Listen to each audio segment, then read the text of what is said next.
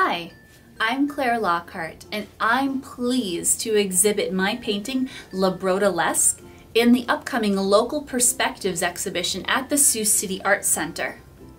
This painting is from my new series of Brodalesques, which features a combination of a bro and an odalisque. Artists such as Jean-Léon Gérôme, Adolphe Weiss, and Henri Matisse would often paint odalisques as nude, passive women reclining on cushions.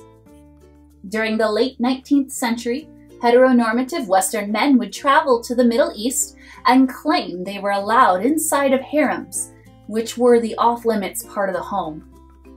When these artists returned back to Europe or the United States, they would hire models and recreate what they apparently witnessed to make paintings. Now, if you've read Edward Said's Orientalism or Mohakov's Western representations of the Muslim woman, you will understand why I find Orientalism and the portrayal of women problematic. As an artist, student, and viewer, if I object to these paintings, I am dismissed for being uneducated or unsophisticated because these paintings of odalisques are art with a capital A. They represent truth, form, beauty, and other lofty terms that art critics love to use. I created Le Brodalesque directly in response to the odalisque and to get in touch with my inner guerrilla girl. I paint with oils on canvas to place myself within the timeline of art history, and I depict my bros within a space forbidden to me, the man cave.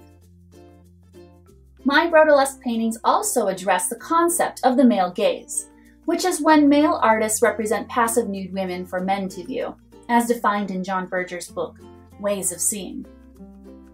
If the Orientalist paintings I reference are truly about form and aesthetics, then Le Brodalesque won't appear silly or funny at all since I am using a similar pose and painting technique.